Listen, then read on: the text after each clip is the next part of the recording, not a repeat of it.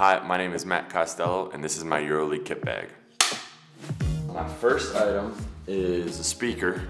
If I'm at home or on the road, I just like to have a little bit of music on in the background. For me, it's a lot of country. I would not say most of my teammates enjoy that music.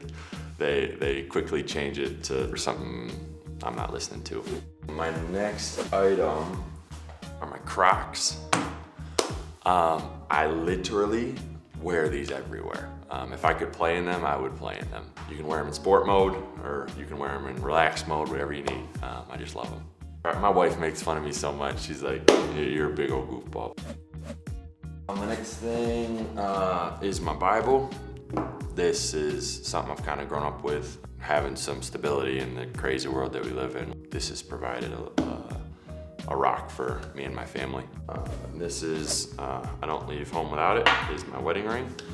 Met my wife in college. I don't know, she's my best friend. Probably mentioned her with every single one of my other items. Without her, I couldn't do this. I would have quit my first year. Love her to pieces, so wear that everywhere. I have about 15 different rings, and I swear I lose 5 a year.